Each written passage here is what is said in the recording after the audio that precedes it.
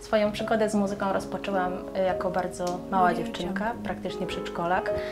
To w domu rodzinnym zawsze był jakiś instrument, fortepian, pianino i tak naprawdę poprzez tą muzykę, która obcowała w domu, jakby rodzice i cała rodzina dorazili we mnie miłość do niej. Dostałam się szczęśliwie do szkoły muzycznej pierwszego stopnia, później skończyłam drugą szkołę muzyczną drugiego stopnia.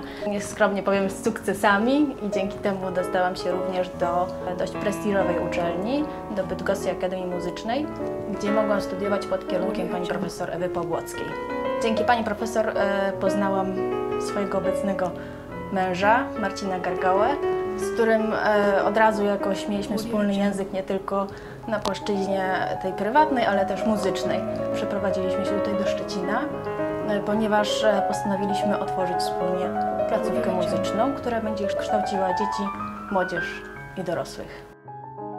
W Szkole Muzyki Artyz nauczamy wyłącznie indywidualnie. Wychodzimy z założenia, że nauka w grupie wiąże się z niższą jakością.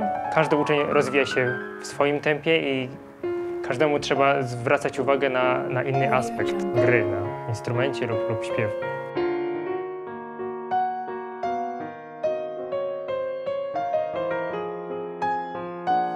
Wszystkie osoby zainteresowane rozpoczęciem nauki gry na instrumencie lub śpiewu serdecznie zapraszamy na pierwszą darmową lekcję próbną.